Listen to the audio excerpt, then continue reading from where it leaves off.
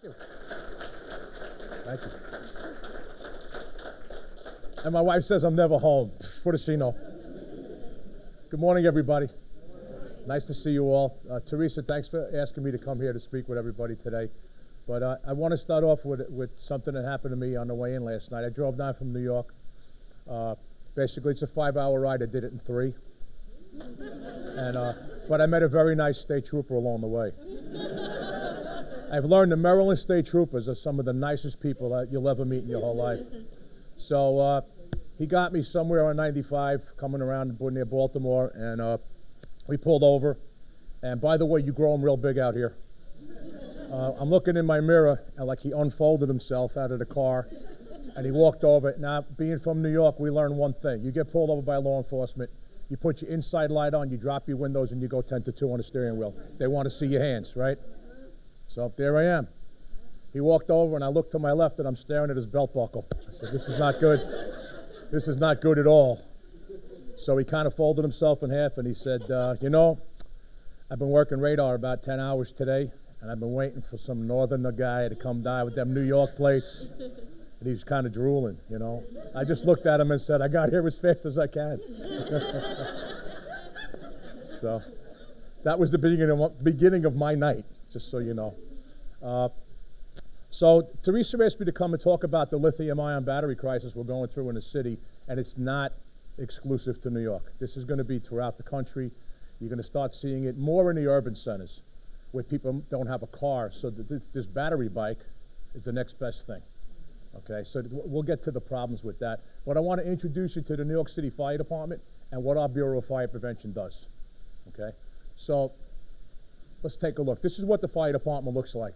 We protect 302 square miles in the 5 boroughs of New York City: Brooklyn, Bronx, Queens, Manhattan, and Staten Island. Yes, we have an island in the city. Okay, population is 8.5 to 9 million, depends on what day you look at it. We run 197 engines, 143 ladder companies, 5 heavy rescues, 1 hazmat. 3 boats all the time. We put another 4 or 5 boats during the season, during the boating season, and 350 special units, special squads, tactical units, rehab, ambulance. Well, the ambulance is separate, but rehab units at fires. Of course, all the chiefs, all those people that come to the party. So in 2020, we had 500,000 fire calls and 1.5 million EMS calls. That's what the city looked like in 2020. So in order for me to better describe what goes on in New York City, I have a quick YouTube video I'd like to show you. And through the magic of technology, which I am technically challenged, so you'll have to bear with me, we'll see if we can get that going. As you can see, I'm a big supporter and I'm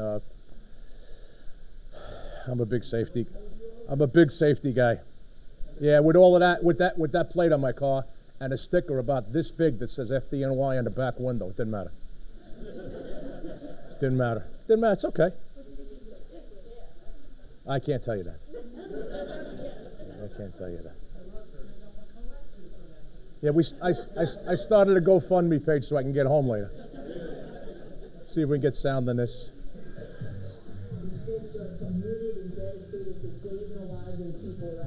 No matter what that challenge is. Like the rumbling of subway trains and the honking of yellow cabs, sirens, at least to New Yorkers, can practically be white noise. But those sirens represent the city's intricate network of emergency services, including the fire department of the city of New York. You know, the sun comes up every day, and we don't know what that day is going to bring. It's the largest city-run fire and emergency medical services department in the United States, operating in a city that has no shortage of challenges. One of the concerns is responding in gridlock conditions. Also, we have a lot of subterranean environments, such as the subway and under-river tubes. You never know what you're going to encounter, and we try to prepare them for just about anything that they can come across. New York City's fire department boasts prestige and pedigree, as it fights more than just fire and faces challenges unique to its epitomic urban environment. The department, which serves more than 8 million residents, is one shaped and reshaped by tragedy. even 20 years later, the emotions that come through are still pretty raw. We're always trying to train for both the events that rarely happen as well as the everyday mundane events that are less catastrophic. Fueled by a cocktail of preparation, coordination, and bravery, the FDNY makes it safer for New Yorkers to be New Yorkers.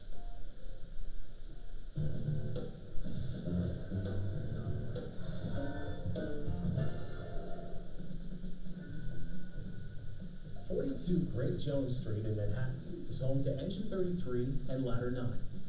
First day after we start going over the rig, getting ready for the events of the day, the emergencies. This is where the lieutenant sits. We have a lot of tools up here that we use also. We have a computer that we can get special information, and we have a telephone that we can reach the 911 dispatcher from. More than 17,000 people make up the ranks of the FDNY. About 10,900 firefighters across the city command a fleet of more than 400 fire trucks. The department also has more than 4,600 EMS personnel and around 2,000 civilians working in areas like administration, technology, and health services. Compared to other cities around the country, the FDNY has no competition. Chicago has around 4,900 members, and Los Angeles has just under 4,000, including civilians. Tokyo touts itself as the only city with a larger fire department, with around 18,000 members. But we are a large fire department. I consider us to be the best fire department. John Hodgins is the FDNY's chief of department, overseeing all fire and EMS services. My dad was a firefighter, and I would always visit the firehouses. I always thought it would be, a very cool job. In my mind, a New York City firefighter, you have to have the mindset that you're doing your job, and while you're doing it, your main mission is really to help people. The FDNY operates 217 firehouses across 320 square miles of New York City. An additional 49 EMS stations play host to the department's fleet of ambulances. Dense building material and large structures characteristic of Manhattan, along with strong winds that sweep through the city grid, forge the obstacle course New York City firefighters navigate each day. This department is unique in the fact that we have 5 boroughs that can almost be 5 different fire departments based on the residences, occupancies, commercial, mega high-rise, subways in some areas, above ground in other areas. So based on where you're working, you may fight fires not completely different, but techniques that they've learned through the years from senior firefighters and officers are passed down. And that's why as you go through each borough, certain things can change based on how they know what works best for their buildings. New York's most obvious challenge is its most visible one, its skyline. The city is home to over 1 million buildings, more than 6,000 of which are considered high-rises. We have what's called a standpipe system throughout the building. It's a pipe that runs from the city main all the way up to the topmost floor, and a lot of them are supplemented with a gravity tank full of water on the top. We connect hose from the engine to that system, and then the engine firefighters carry these roll-ups up to that floor where we need to extinguish, and then we connect those roll-ups to that standpipe outlet on the floor below. The number of buildings that are more than 1,000 feet tall has really grown over the last 15 years, and it continues to challenge us more and more.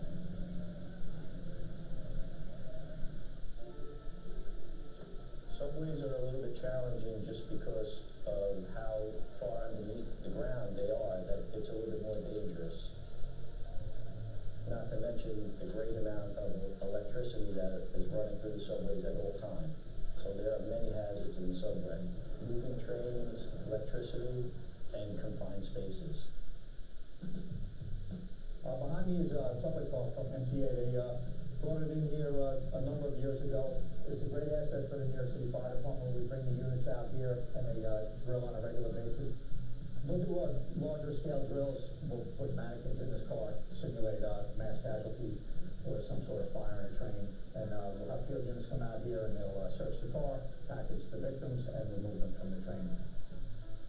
To To make matters worse, much of the subway is over 100 years old.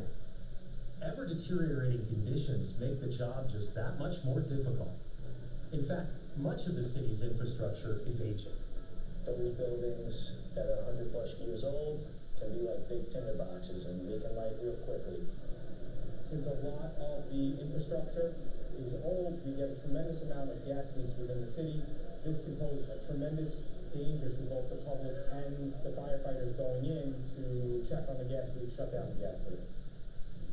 The benefit of having something like a laser methane detector is I can detect the presence of methane from a distance. So we no longer have to put the firefighter in danger holding a meter to be actually in the environment to detect the presence of methane. So by sweeping the laser over the window, this window contains natural gas in it. The natural gas within the window is absorbing the infrared light that's coming off of the meter, so less of that light is coming back to the meter. The meter calculates that difference and determines a concentration based upon that. Over time, technology like this has made possible a fortified department, better equipped to handle the city's ever-evolving emergency landscape. Meanwhile, the FDNY has found strength as it's adapted to circumstance. The department has been shaped by its history and has changed in response to it, including in the span of one morning in September 2001.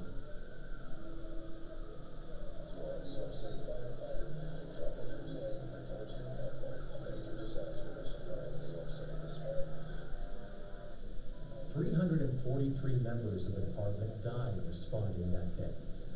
The fire department wanted to move ahead with some type of memorial, both for the members that lost that day as well as to commemorate the efforts that went into try to save those buildings and those people.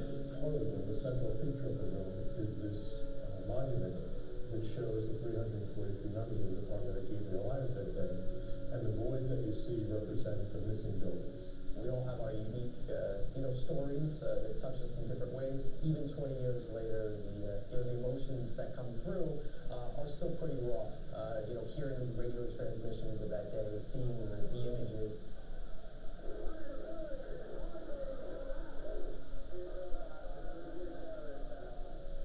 These are 10 people that were assigned to Engine Company 33 and Ladder Company 9 that lost their lives on 9/11. The bravery that they displayed and what they did, and it motivated me to try and do something similar.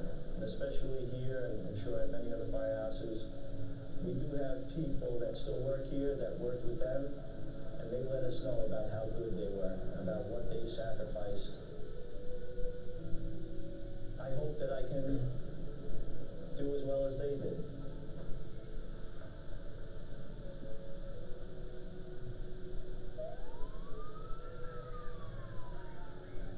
Over the following 2 decades, the department refashioned itself.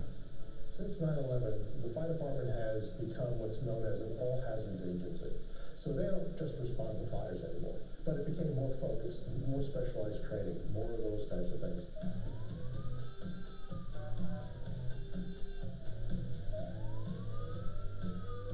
When we pull up to the scene, we will determine what type of robotic technology is necessary.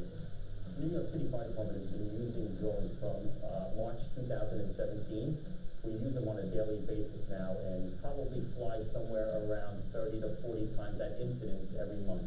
Just say we have a crane collapse and we need to get a good view of it from far away, we'll use the technology that gives us a zoom camera. But if we're operating a fire, then we start to use thermal technology and drones that have that capability. The department's commitment to technological advancement is important, but tech is not its strongest asset. A magnet for strong, selfless, and steadfast personnel, the FDNY employs more than 4,000 emergency medical services members in addition to its firefighters. Folks that work here, our EMTs and paramedics, are responding to medical emergencies. So they can be dispatched to any scene, no matter where you are in New York City, and provide the level of care that is necessary to sustain somebody's life. EMS does about 1.5 million assignments a year, which is astounding compared to other EMS systems. In fact, FDNY oversees the entire operations for EMS, so we're responsible for the entire city, whether it's an FDNY unit or it's a hospital unit, we supervise all of that. For a New York City firefighter, each day begins the same way, but each passing hour brings a new challenge to face or problem to solve. Growing up, I wanted to be a firefighter. When you grow up in and around New York, you go to New York City to be a firefighter. It's a big city. It's the center of the world. The magnitude of New York's assets is matched only by the magnitude of its liabilities. New York City is the target of repeated attacks and repeated attempts. And we don't have to go back all the way back to 9/11. You know, in New York City, as great as it is, we know we have to deal with that persistent threat, and we continue to train and prepare and be able to respond to whatever's out there. The firefighters are seen as lifesavers. It's not until you need them that I guess you get the full appreciation for them. But they don't care who you are. They don't care where you live. They don't care if you even have a place to live. They'll take care of you. And if you have an emergency, they'll be there for you. If you pull a fire alarm box in the city or you call 911, the fire department's going to respond and they're going to be there. And they're going to help you to the best ability that they can. And very likely save your life.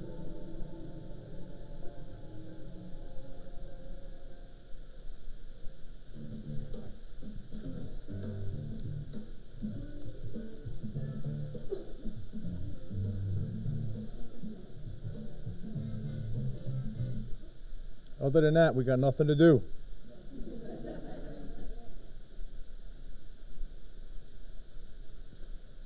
All right. See if this works. I told you I'm technically challenged. All right. So they talked about everything in New York City in the fire department except the Bureau of Fire Prevention. We get that. We get that. We're the stepchildren. We understand. Right? However, what we do and what you do every single day is very important. And I'm going to get back to that when I wrap up later on. So let me show you what our Fire Prevention Bureau looks like and what we do and how we do it. Okay, so as I come to the first slide, okay, I said to Teresa yesterday afternoon, I said, how apropos to bring this group of people together in Maryland today, okay, on the anniversary of the Triangle Shirtwaist Fire. Okay, 112 years ago today, okay, at 4 o'clock, around 4:30 in the afternoon, the fire broke out at the Triangle building, Triangle Shirtwaist. So for those of you who don't know what a shirtwaist is, you know what a shirtwaist is? It's a lady's blouse. That's what they called them back then, when I started. So the fire broke out and went to 8, 9, and 10. Most of the people, most of the 149? Sorry, I'm looking at the number. Yeah, most of the 149, probably 3/4 of them jumped. The exit doors were locked for fear of theft by the owners. Most of them jumped.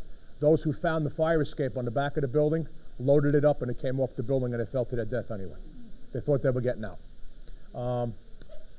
You could see the fire department was kind of limited, although they had a high pressure pumping system back then and they managed to get water to the top. There was a standpipe system in there. There was so much fire going on when they pulled up, it was out of control. In the textile manufacturing business, okay, people are working around materials and textiles basically up to their waist. There's just piles of it everywhere, stuff hanging on racks. When the fire took off, it took off, and it was smoking materials. So Chief Croker, who started to pioneer a lot of stuff, was a big fire prevention guy.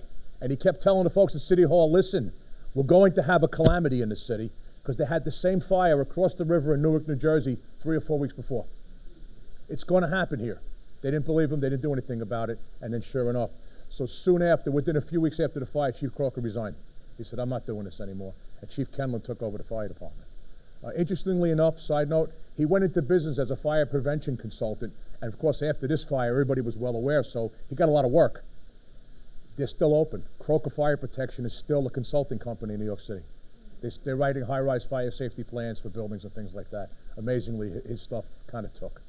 So what I'll ask you to do, like you did this morning for one of your past members, I think today, on the anniversary of Triangle Fire, which changed a lot of codes everywhere in the country, I think we take another moment of silence for the victims of this fire and think and pray about how we never want this to happen again.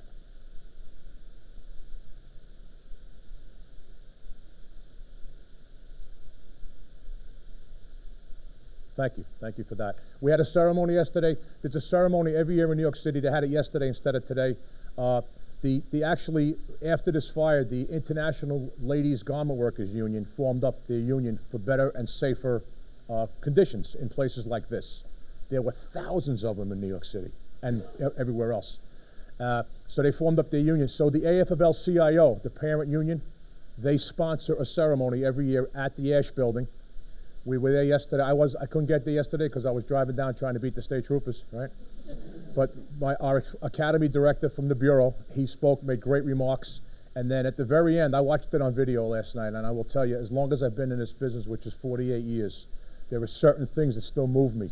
At the very end of the speeches, he called and he said, "Ladder Company 20, put the ladder up." And they actually put the ladder up to the window. And it sends a shiver down your spine when you see that. Just the thought of those people trying to get out, and they couldn't get out. So we teach our fire inspectors in the academy. We currently have a class of 50 new inspectors in the academy. They go through a 12-week fire academy on building inspection, fire inspection, codes, all that stuff. They just finished their second week. Okay, they still have the 1,000-yard stare when they sit in the classroom. They're doing one of those, you know. But we teach them, don't just look at the building, look at the people. And the first day, their very first day, we do historic large loss fires. We talk about the Rhythm Club in Natchez, Mississippi, the Beverly Hills Supper Club in Kentucky, Coconut Grove, and we show them the tally of fatalities. And we tell them that's why you're here. This is why you're here, so we don't have this ever again. Okay, unfortunately, history does repeat itself right up to 2003 in West Warwick, Rhode Island, at the Station nightclub. You know, when I heard about the Station nightclub fire on Monday morning, I was getting dressed to go to work. I couldn't believe that we were able to kill 100 people in a nightclub in the United States of America in the year 2003. It just blew my mind. But sure enough, history repeated itself. So quickly after the Triangle Fire, right after the Triangle Fire, two politicians in New York got together and they wrote a fire prevention law. That was our first prevention law. Just about a year later, March 16, 1912, the commissioner swore in 67 fire inspectors, a couple of examiners, and a chief, and the next day they hit the streets in New York City. Okay? Then March 17th is St. Patrick's Day. I'm not sure how hard they hit the streets the next day, but they hit the streets the next day. All right? So in our mission statement, within the FDNY, if you open up any desk computer, any desktop, you get the FDNY intranet right away. And it's a whole bunch of resources. So on the intranet is our mission statement for the Bureau. Okay, and in there, it talks about the citizens, the visitors, and our first responders. We tell our firefighters when we meet with them, you're our primary customer. I mean, of course, we're in it for the people.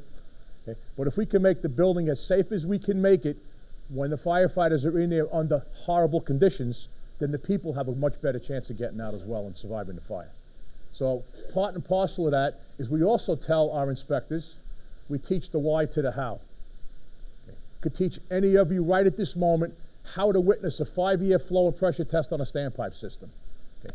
Let the water come out, it runs clear. They remove a couple of check valves, they pressurize it. It's easy. Teach you how to do it in 5 minutes. More importantly, we teach our fire inspectors why we do it. And the first thing we tell them is, because at 3 o'clock in the morning, when the units are pushing down the hallway to the rear apartment, they got to get water out of that outlet on the 23rd floor to get to that family in the back. It's the why that counts. It's the why that counts. So that's us, 111 years. I don't look too bad for 111 years, do I? All right. So our Bureau is staffed by an Assistant Chief of Department as the Chief of Fire Prevention. He has a Deputy Assistant Chief, and he might have 2 someday. And then there are executive officers, administrators. There's an Executive Inspector. Okay, thank you very much. And we have a team of Chief Inspectors that run the units. Okay, and we'll show you that. So right now, our total Bureau of Fire Prevention sits, when we're at full staffing, at about 650 members. And a lot of people say, wow, that's a big Bureau of Fire Prevention. Who thinks that's a big Bureau of Fire Prevention? Raise your hand. It's pretty big, right? Right? In Ron's opinion, probably should be 3 times that size. Bureau of Fire Prevention in Tokyo, you saw the Tokyo thing, right? They got 18,000 people in the fire department, 5,000 of them are in fire prevention. That's the core value. That's the core value. They put that emphasis on prevention, public fire safety education, all of that stuff, okay? By the way, public fire safety education is not part of the Bureau of Fire Prevention in New York City. We have a Department of Community Affairs that works out of the Commissioner's office. And they work, because they go to community board meetings, they go to that kind of stuff. They also do the fire prevention, safety, CPR, and all that other stuff. They don't work under the Bureau. 500 swarm uniform inspection personnel. When they talked about 2,000 civilians, they consider our inspectors civilians because they're not firefighters. Even though they're uniformed civilian fire inspectors. They're civil service, they take a test, they promote up through testing and the whole bit. We have 50 officers in from operations. Lieutenants, captains, battalion chiefs, deputies. Because we have to work together, okay, to make this work. And then we have 100 I call other. But the other are as important as everybody else. You see 100 engineers? Those are our plant examiners. We had electrical engineers, mechanical engineers, structural engineers, plumbing engineers. They do all our plant examination. And these are engineers, they're not fire people. They decided they want to work for the fire department. But they're so in tune with what we do that they'll call over an operations lieutenant or captain and say, you know, I'm looking at the set of plans. I think if there's a fire in this building and they do this, your people are going to get hurt. What do you think? And they put their heads together. So they're very in tune. Those are all our units in the Bureau. Okay, and I'm going to kind of introduce you to some of them as we go on, but that's how we broke it out, okay, because there's a lot going on in the city. Okay, so our technology management unit, that's our plan examination group. Okay, that's our plan examination group, and they examine plans for all the stuff that we worry about. Hazardous materials, gas stations, paint spraying, fire alarm systems. You see that number? That's not a typo. We get 20,000 fire alarm applications every year in New York City. 20,000 applications. 5,000 are brand new, and 15,000 are alterations to buildings. We need people to look at those plans, don't we? Want to be a plan examiner? Give me a call. We need people. And they look at other fire protection, detection systems, etc. Okay, they have a little engineering group that looks at new building equipment. Okay, they want to put in that unit there. It's a chiller type unit. There's backup power. Can we put this in the building? Will it pass muster with the fire code and with what we need in that building to run that building efficiently? Okay, our fire officers, our operation officers, they review the emergency plans that have to be submitted by law, particularly for high-rise buildings. You heard what the man said. We have 6,000 high-rises in the city. Now, currently, only commercial high-rises, office buildings, require someone in the building to act as a fire and life safety director.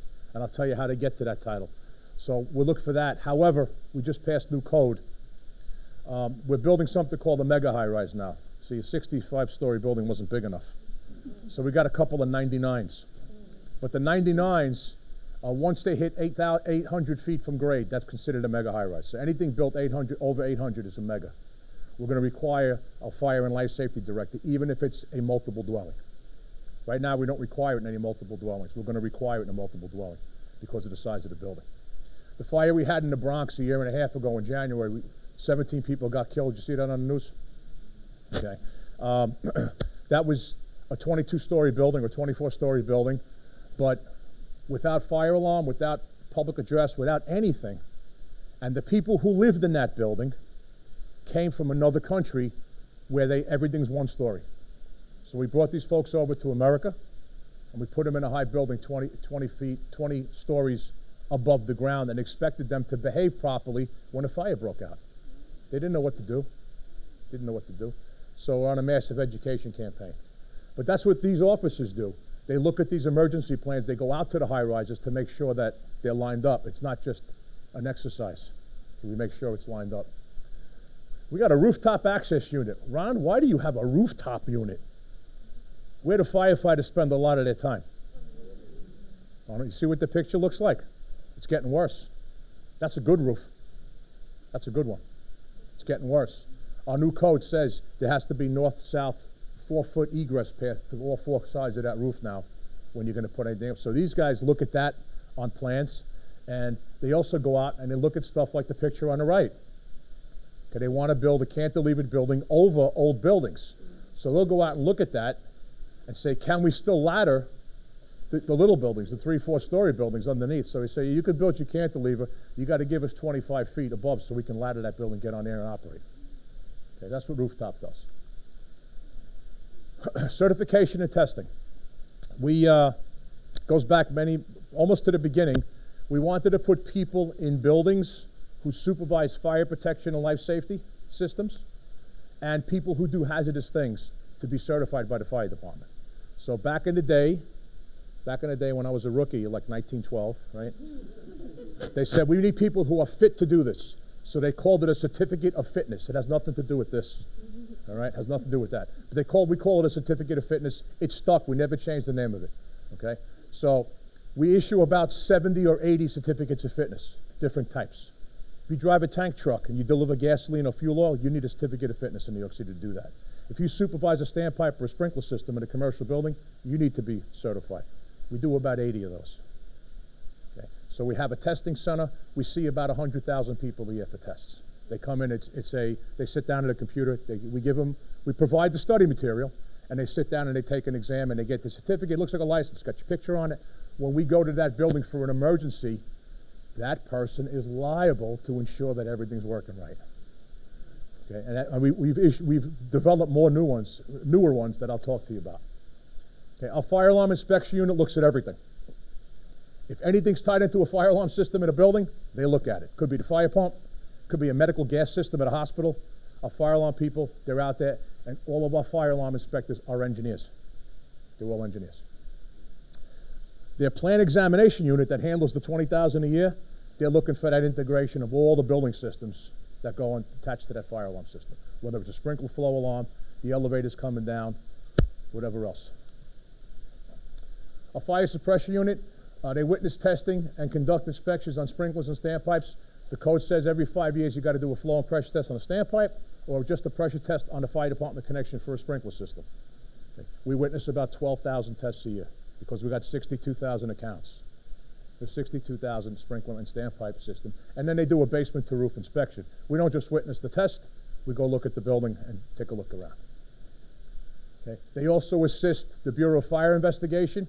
In New York City, the fire marshals are our fire and arson investigators. Okay. The fire protection inspectors do that. The fire marshals do cause and origin. Okay. So the fire marshals in New York City, it's a firefighter who takes an exam for promotion. They go back to school. They go to the police academy for probably 6 or 8 weeks, and they end up, they carry firearms, they make arrests and all that stuff. Okay? So we assist them as well because they go out to investigate a fire and the sprinkler system didn't go off or the range hood system didn't go off. They don't know what they're looking at. Why don't they know what they're looking at? Because they're firefighters. They're not fire prevention people. So they call us and we go out and assist them. We have a range hood unit. Okay. We have about 6,000 hoods in the system that we issue a permit for. In order to run your hood in your restaurant, you need an annual inspection that gives us the opportunity to come out and look at every single restaurant in the city. Okay. Bulk fuel safety. Every 2 years we do a test on the automatic foam system that would go off to put a fire out like that. The foam system failed that day. It didn't work. It's not New York City, that's why. So they check leak and spill control, portable fire appliances, and then they're also responsible for gas stations, the power plants. Our power plants in New York City, they store 10 to 20 and 15 million gallons of fuel. Con Edison is our power company in New York City. All those power plants, they're all bulk storage terminals. Okay? And then pipelines. Okay, the young lady you introduced me before. By the way, I didn't realize I'd be in a room with like 5 Miss Americas. This is very cool. Okay? It's like hanging out at a pageant, man. This is great. Okay? Don't tell Mrs. K I said that. The main pipeline in the country is called the Buckeye Pipeline, and it runs from Texas to Linden, New Jersey.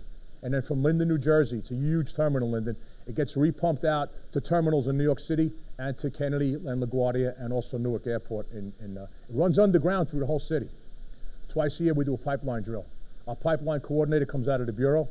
He sets up the drill, and it's big. It's a citywide drill because there are valves underground, under hatches everywhere in the 5 boroughs. So with the dispatchers, they'll say, you know, engine 68, go to the corner and walk, and don't walk, open the hatch and shut the valve. And they actually go out there and start shutting the valve down. So we have the pipeline to continue with too. We have a hazardous cargo inspection unit. You can't run a tank truck through New York City delivering oil or gas until we look at it every year. Every year. And a rack body truck that delivers gases, we look at it every year. And we get complaints like that. That's usually a complaint. That's gasoline in those plastic tanks with a hand pump. It could be, but it's not. It's gasoline. So when I showed this to the chief of department and the executive staff in January, they wanted me to come up and kind of, this program is about eight months old. We've been showing it everywhere. And he said, come up and show it to the staff, so all the bosses are there. And I got to this picture, and Chief Esposito, who you met in the video before, he said, Ron, I got a question for you. Is that one of our firehouses? Because firefighters are very creative. They do stuff. I should have said, yeah, it's Engine 45 in the Bronx, but I didn't, you know. So, okay, so our explosives and entertainment unit, years ago, they started out as, they were blasting inspectors. That's what we call it. That's the civil service title, blasting inspector. And that's when Manhattan was being built over the last 40, 50 years. And these were the guys that were the actual blasters. They would work in the tunnels and do blasting for 30 years, and then come to the fire department and be an inspector. Who better than the guys that did it, right? So, but their work has changed. Okay, so I'll tell you about that. But in the meantime, they issue permits for handling, storage, use, transportation of explosives. They investigate illegal bulk storage of automotive airbags. Why? Why? There's an explosive charge to make the airbag go off. Now, you go to a junkyard or an auto salvage yard, and they've pulled all the airbags out of 5,000 cars, and they got them stuck in a container somewhere. Is that a problem? Could be. Could be. So they investigate that, and they work with the Bureau of Fire Investigation, our fire marshals, ATF, the police department, bomb squad, whoever else needs their help. They're pretty busy. Okay, so they also supervise outdoor fireworks displays, indoor pyrotechnic special effects, construction sites, blasting. They worked in these kind of tunnels their whole life. Where they're blasting two new shafts right now out in Queens for another tunnel. Indoor and outdoor concerts, fireworks shows, but this is the bulk of their work. 80% of what they're doing now is this. Okay, Blue Bloods and the FBI's are keeping them busy 6 days a week. Special effects, blowing up cars, and even the ammo they're using, the blanks. And you saw that tragedy happened out in New Mexico, right? So we permit even ammo, smoke, special effects. Those guys are there 6 days a week. So these two shows are keeping them very, very busy.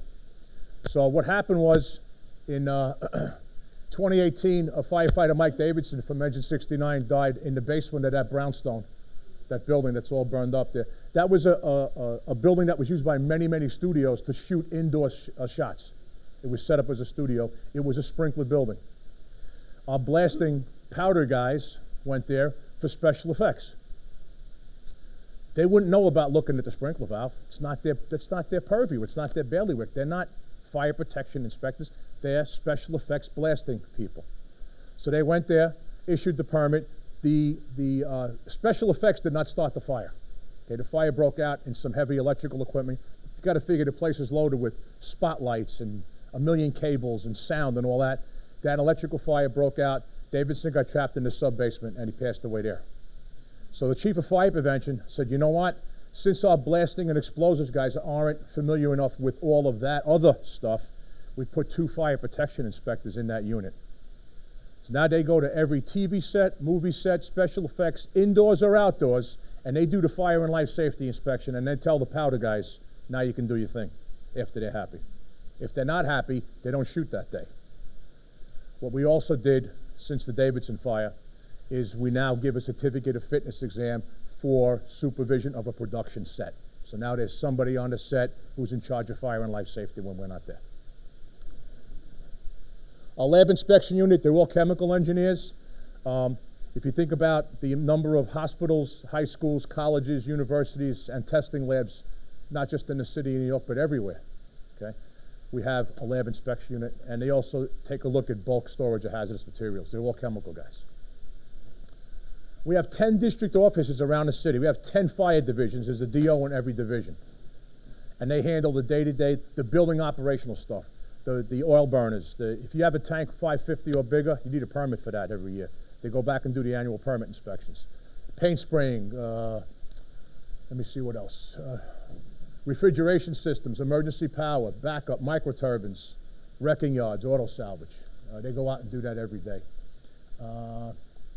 Spraying operations, hot work and welding, paint, that's their bread and butter. They also do surveillance at large block parties. It's a pretty big block party, no? A couple people showed up. Yeah. Yeah.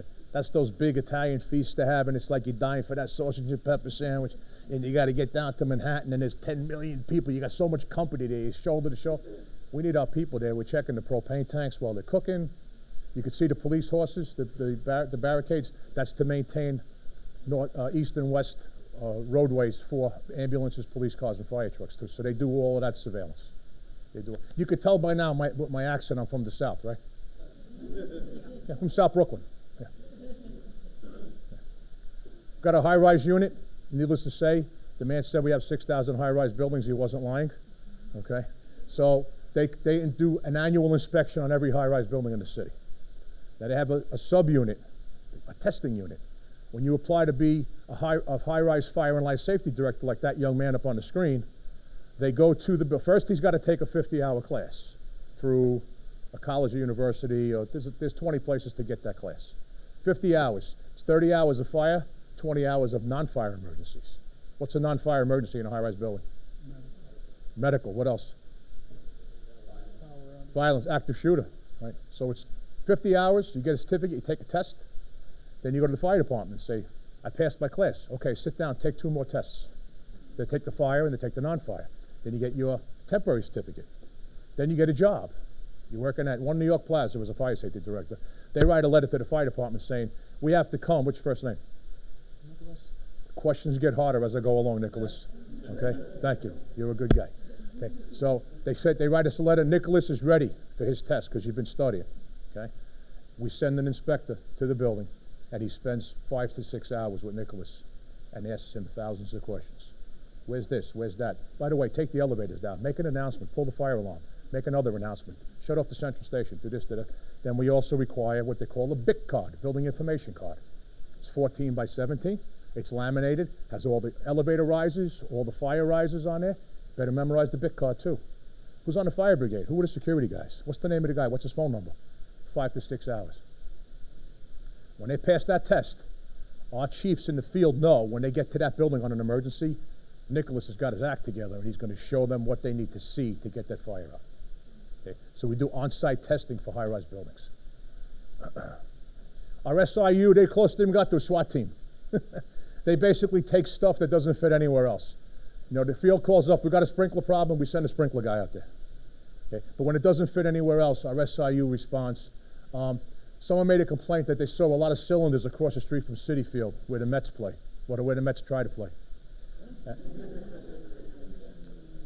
Actually, we have a good relationship with the Mets. We take our probationary inspectors class to Citi Field for the day. They have every known fire safety thing to man. And sprinkler standpipes, hood system, and they actually their engineers walk our probationary people through the building and actually show and demonstrate everything. You name the type of system, they got it in Citi Field. So my academy director said, we're going to go April, whatever the date is. And I said, why? He says, well, the Mets aren't home that day. I said, if they were home, nobody would be there anyway. What's the problem? Spoken like a true Yankee fan, right? So they go to Citi Field the first time, and they find 4,000 cylinders in this yard. 4,000 cylinders of propane and other flammable gases, no permits. This is kind of going through COVID. Kind of you can have the outdoor eating. Remember, everybody was doing outdoor eating. We've got thousands of these wooden sheds up all over the city now. And the propane was for heaters to keep everybody warm during the winter to eat outside. So we give the guys cease and desist orders, and they get rid of everything. 2 months later, we get the same phone call. Guy's back in business again. So this time, my unit chief called the fire marshals. They said, when's the last time you made an arrest? They said, 2 days ago. I said, come with us, we got one for you. And they locked the guy up. That's reckless endangerment. Okay? So that was that, and all this other stuff. Is the school up here? Oh yeah. The third illegal conversions. A religious sect bought an old school and made it into a school. Okay.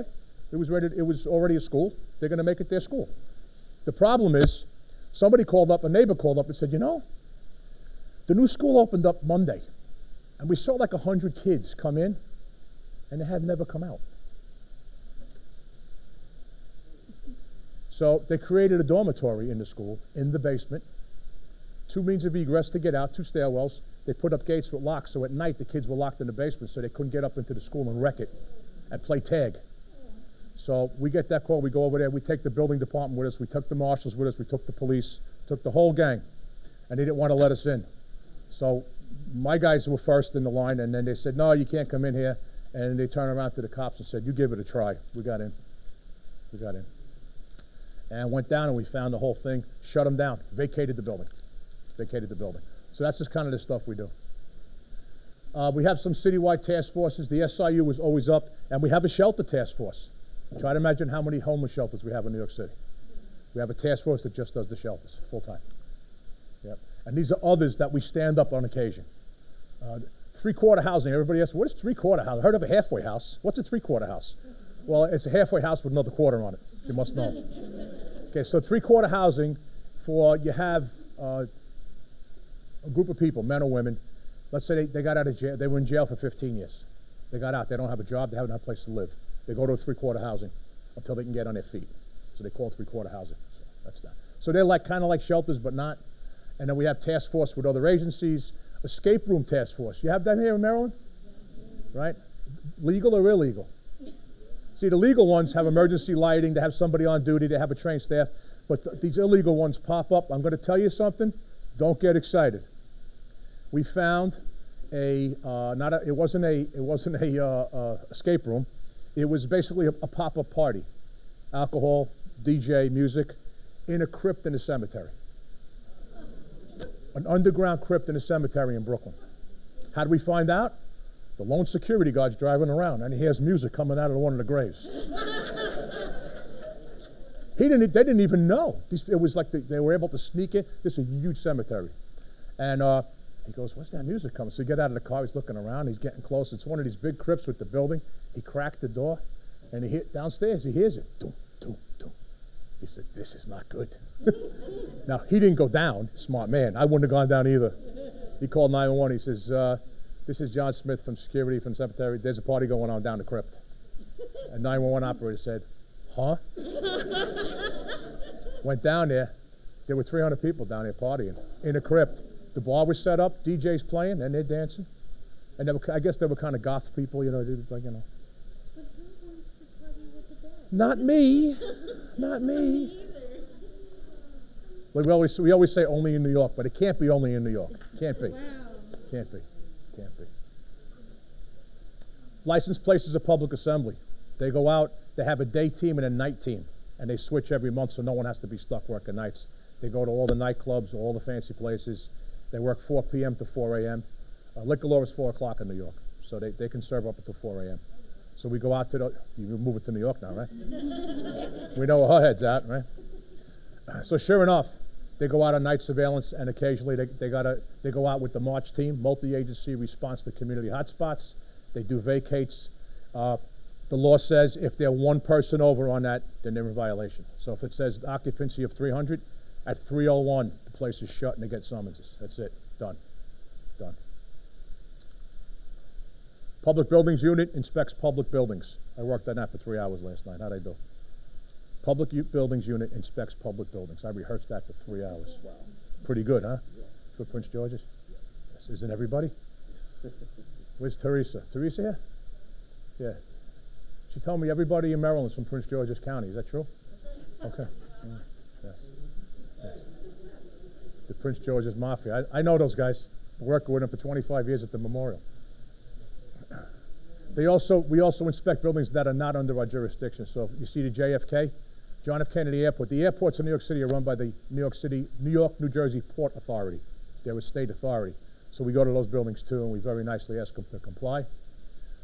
CDA was stood up after the Deutsche Bank fire in 2007. We lost 2 firefighters there. Deutsche Bank building was across the street from the World Trade Center, and it took tremendous damage after the collapse and fire.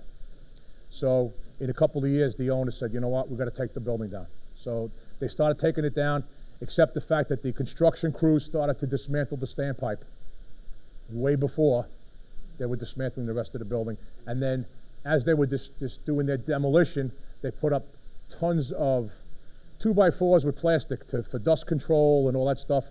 That all lit up. Our guys went up, they got caught in that maze, they couldn't get out. So after that, we set up CDA. Any construction site is inspected every 30 days. Our CDA inspectors are also OSHA 30-hour certified, and they give violations on OSHA stuff too. Okay? So if it's over 75 feet, we got it. If it's under, the local administrative fire company goes out and does it every 30 days. We're not going to have it again. They also assist the fire marshals if there's a fire on a construction site, and operations if they have the need. Administration and planning, they do our administration and planning. Not bad, huh? Okay. That screen on the right, which is hard for you to see, that's a picture of what our iPad look. Am I able to pick this up? May I? Okay. All our inspectors now have one of these. Okay. When they go out and do an inspection, they get up in the morning, they hit the button. That tells them where they're going for the day. All the standard forms of orders, the code, the inspection forms, everything is in there. They go out and do the inspection, and they hit, I'm happy. It goes to their supervisor at headquarters, comes up on the screen. If they're happy, hit the button. It goes to billing. We do nothing for nothing, by the way. We charge for everything. Okay, when we're up to full capacity, our revenue package is $77 million a year. Okay, so the billing goes to billing, an email goes to the owner, dear owner, your inspection was done. Here are your violations attached, by the way. You need to fix them, and despite the minor violations, your permit's ready. If you pay your bill, you can have your permit. It's pretty fair, right? All happening at once. We just went to this system. It's been piloted now for about 18 months, and I had a full head of hair when we started. Right? Our code development people, that's all they do. We have 2 attorneys and 2 inspectors, and they just do code. That's it. Okay? And they also work on we have something called the standard form of order. It's a 300-page manual. Any inspector that writes a violation, they all write it exactly the same way. Okay, so if extinguishers need to be charged, it's FE 206, and everybody in the city is writing FE 206. You go right into the manual, and you copy it right onto the violation. Okay? Because of night. We have converted factory buildings. We call them lofts. They're now turning into apartments. Yep, so the loft thing's been around for a long time. We have a loft board to make sure it's a building guy, a fire guy, an engineer, or somebody else, and they meet once a month, and they get the new applications. But now, since COVID, nobody's coming back to work. So the mayor thinks that we're going to turn about 30% of our high-rise office buildings into apartments. That's our next challenge. So our academy that I'm kind of tied to at the hip, my job, I have a twofold job. I support the staff chiefs with policy, research, directives, and that kind of stuff, and also training programs. So I work with the director of the academy probably 3-4 days a week versus 5. So we have a probie class of 50 inspectors in school now. They go through a 12-week program. They come out as peace officers on the other end in the eyes of New York State. They go on field inspection tours, out with an FTO, and on training. So they start on March 13th. They'll be ready to go in the field by themselves at Labor Day. We want to give the Bureau a whole inspector. Okay? They take a civil service test for the title. They go through school, and they're on their way. Other things we're doing at our academy, we're doing supervisors, our leadership academies. We did a code update class for 330 members. We put out a monthly operational bulletin on various subjects. Our Protect program is our continuing education. Any fire inspectors, working fire inspectors in the room here in the state of Maryland? Or local inspectors? One? None? No fire inspectors in the whole room? Okay. Retired. Okay, so when you did inspection, did you have to go back for continuing education? Yeah. Okay. New York City. Yeah, good. Good. New York, you didn't come to see me, you came for the credits. Right. New York City was the only inspectional force in the country that didn't require continuing education. So that changed. That changed. And then that program on the computer is called the FIRES program, Fire Inspection and Revenue Enhancement System. And now we partnered with the Manhattan District Attorney, and they're going to present to our probies for the first time a human trafficking awareness program. Human trafficking in New York City is off the chart. Off the chart. It's not just sex trafficking, it's labor. So we want to give our inspectors that awareness. They're in and out of factories, restaurants, kitchens, and they see a 14-year-old kid washing dishes, or they see a barcode on the neck. They're barcoding people. A QR code on an arm. They did that years ago in another country, to people. Okay, chips. So we're running an awareness program so our inspectors can see it, don't take action, nothing. Even if the kid says, get me out of here, you ignore them. Go out, get a block away, call the hotline, have the police authorities go down there and check it out. So we're doing that. That's a brand new program for us now. And that's the Bureau. Any questions on our Bureau? No questions. It's a lot going on, man, let me tell you. Yes? You spoke about the Bureau is separate from the community outreach. Yes. Yes. Do you guys work together? If so, how do you work together? And you got people from different parts of the department Okay. that are here about matching community risk reduction, community outreach with fire prevention. Community outreach is a separate division of the fire department. We don't do any of it.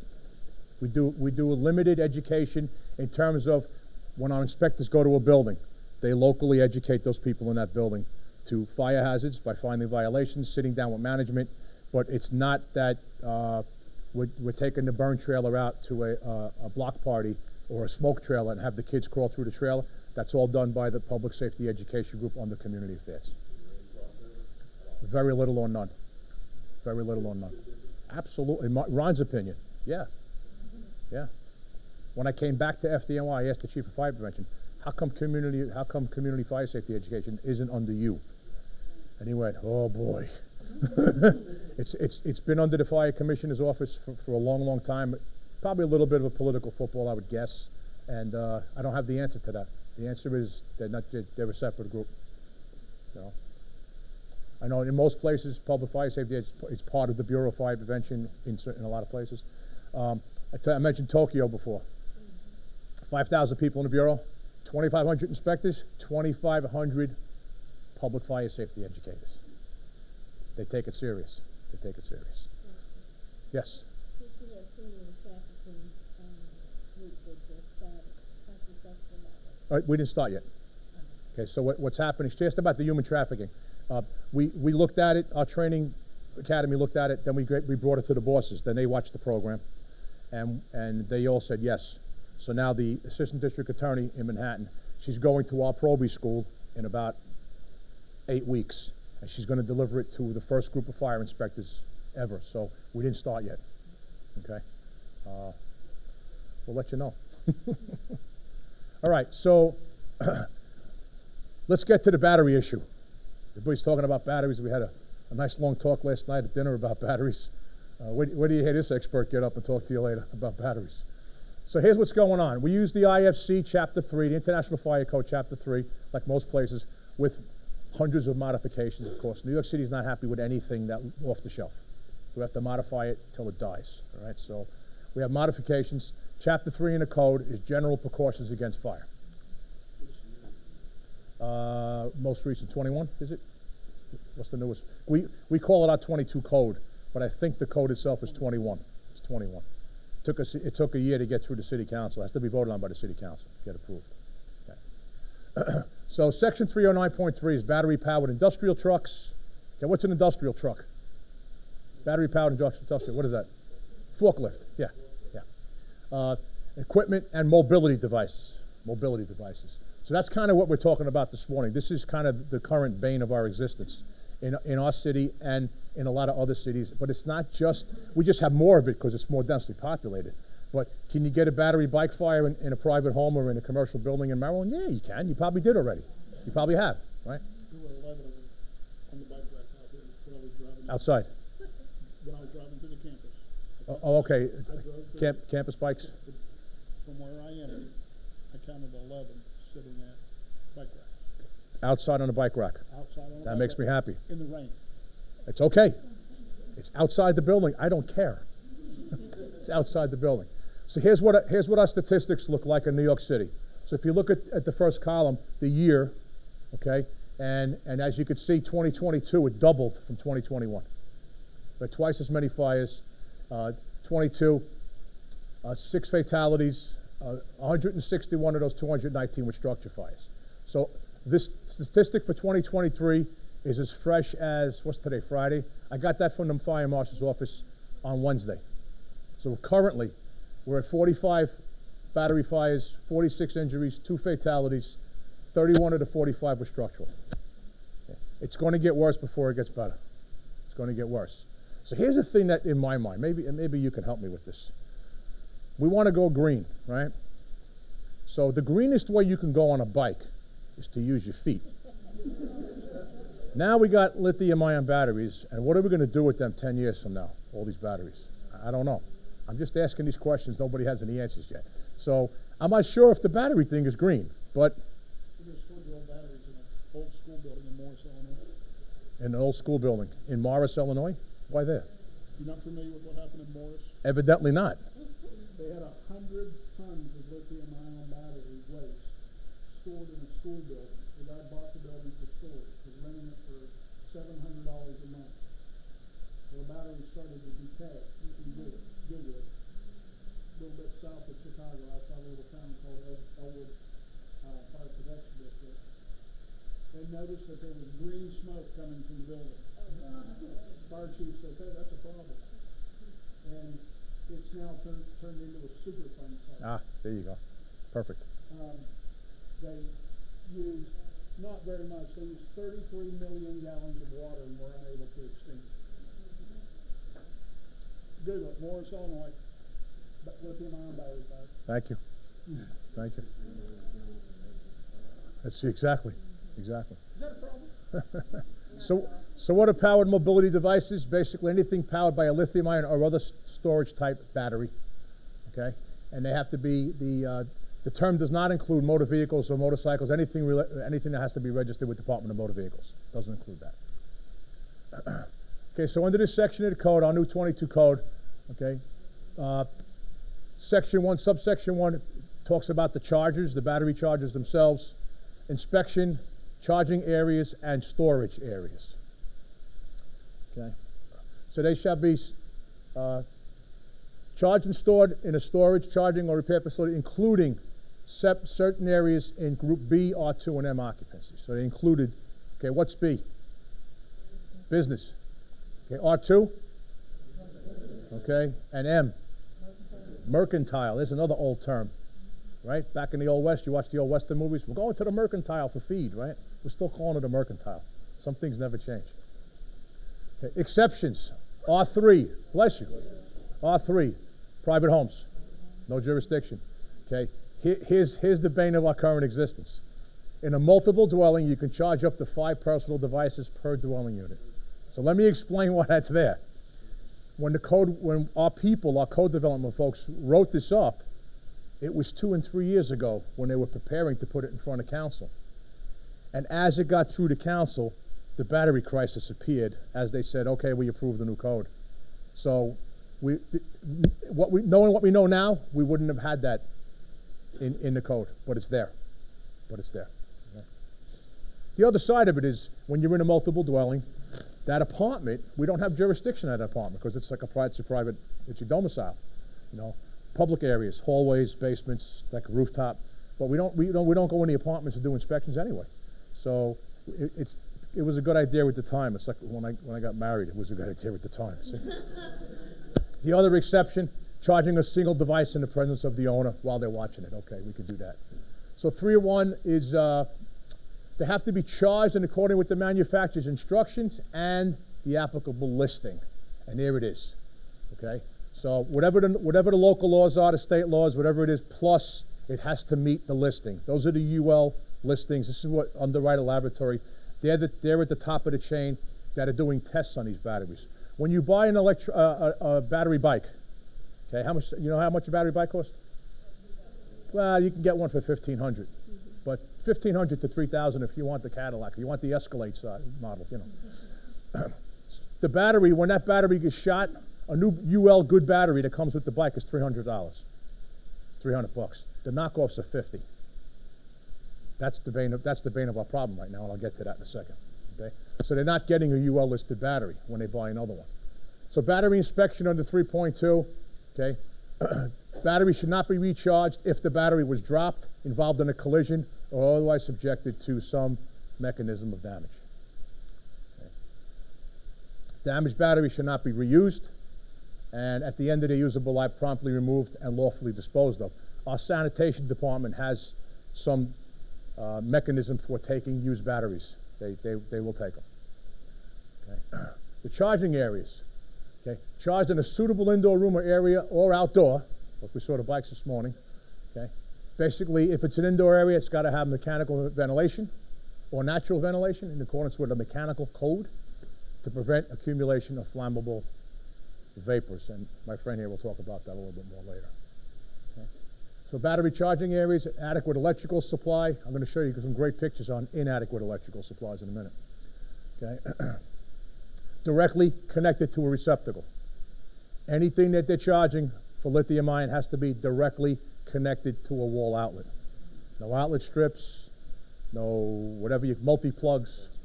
What do you call it? Certs, yeah, right. Not directly into the wall. And I'll show you some good shots coming up. Okay. So, in a battery charging area, minimum 3 feet should be maintained between equipment during charging operations. Minimum 3 feet. Okay. Uh-oh. What happened here? Got a problem. Okay, no extension cords, no power strips, okay, or no other devices. So this is, we caught this on an inspection. I'll go back, we're going to go back to that inspection again. All right. Batteries can't be stacked, charged in an enclosed cabin unless it's specifically designed for. We just approved a lithium-ion battery storage cabinet for charging in New York City. There's a company called Cell Block. I don't sell Cell Block. I don't endorse Cell Block. But that's the name of the outfit. They seem to be first in this war. Our hazardous materials team is using some of their stuff. But the material itself, they're like little glass beads. And then when that battery takes off, they melt and they encapsulate the unit. So they built a cabinet with 25 or 30 cubby holes. And you put the batteries in. And on the roof of each cubby hole is that stuff. So if that battery goes on fire, it'll drop down and encapsulate the thing. Yeah, pretty interesting technology. I could have never thought of that. I'm still working on shoelaces, man. It works. It works. Yeah, it works. So we talk about distances. You know, if the total capacity in a single fire area is less than 20 kilowatt hours, all the batteries are rated for kilowatt hours. A half a kilowatt hour, 3/4 of a kilowatt, 1.2. If it's less, they could be 2 feet apart. If the total storage is more, 3 feet apart. Okay, we want to separate these. Can't use that room for anything else. Can't use the room for anything else. So on an indoor location, 6 or more trucks, items of industrial or devices using a battery. One single location, it's dedicated for that. The room says battery charging room. It's got to be dedicated.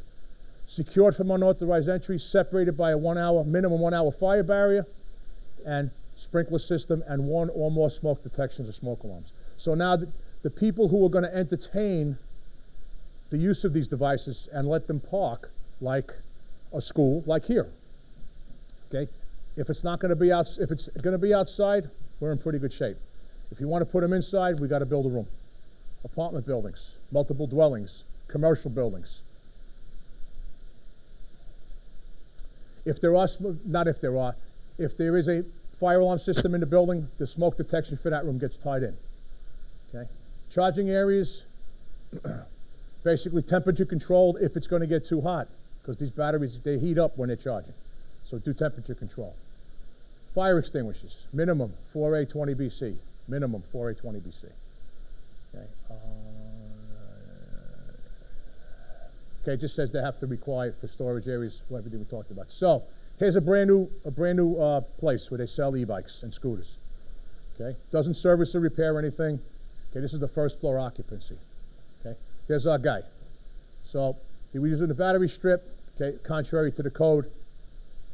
So what they did was we make him pull it all apart. It says the APIC, it's the authorized person in charge. Okay, I didn't make that up. Okay, took it apart and he started to plug them into their own outlets. This is a legal e-bike retailer. Okay, now in compliance, we're pretty much happy with this guy. So what's the problem? What's the problem? That looked pretty clean, it looked nice, plugged them in the wall. Okay, the problem is home charging using, the first thing is non-compatible equipment. What does iPhone tell you? Use our little cube charger for your telephone.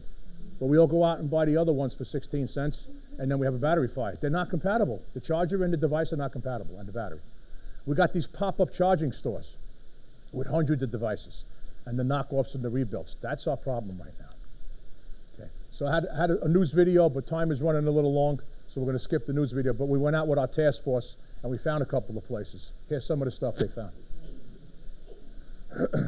This is one place. Now, this is a storefront in the Chinatown area of Manhattan. Okay, in the video it shows that the inspectors went downstairs to the basement. There was a family of 5 living down there, and they had 2 20-pound tanks of propane, and they were cooking in the basement of the house, in the basement of the store. And of course, when they're closed, they pull down the roll-down gate, so they're trapped in there. Those people, if something happens, we're not going to see them ever again.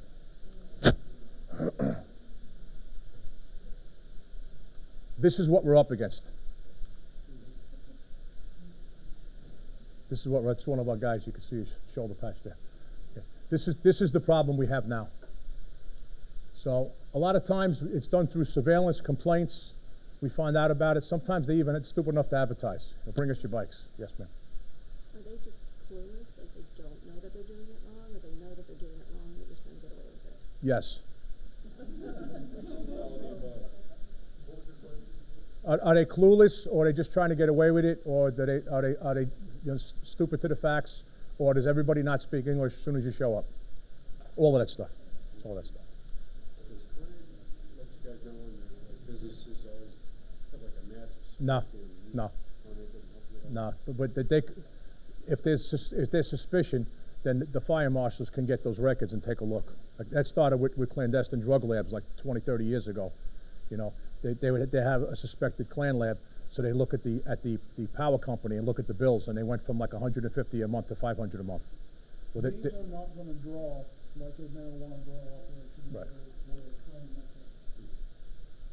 So this is what we're up against in New York, right here. Any questions? Well, I got to say, Teresa, I didn't have real high hopes for coming here to see you today, but I will tell you, this was dynamite. Thank you so much for having me, and good luck. And let me just close with this. Give me 2 more minutes. Give me 2 more minutes, right? Because I'm going to call an audible. You're all taking a break after this, okay? We good? Got to get rid of the coffee, right? Okay. I said at the beginning, the work that you do is very, very important. Okay? Don't ever think for 1 minute your efforts in public fire safety education are not important. It's very important. Okay? We tell our inspectors, don't expect to be on the 6 o'clock news. You know, the firefighters, they get the press. They come out of a massive fire, they're all filthy and all that. We get that. But you're not here for that. We tell them you're not here for that. You go home every day that you know you made a difference and probably saved a couple of lives just by the decisions you made. And you do that every single day. Don't let anybody ever tell you what you do is not important. It's as important as anything else that we do in the fire service. So hang in there, keep swinging, because you are making a difference. Thank you very much. Thank you.